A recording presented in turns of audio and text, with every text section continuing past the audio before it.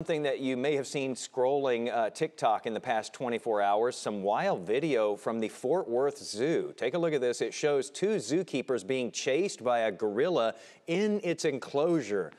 You know their hearts were beating fast. The silverback Elmo knocked a food bucket out of the way as it chased one of them. Visitors recorded their attempts to get out. One zookeeper hiding behind a door in an enclosure at one point. Both were able to run to safety eventually, thankfully.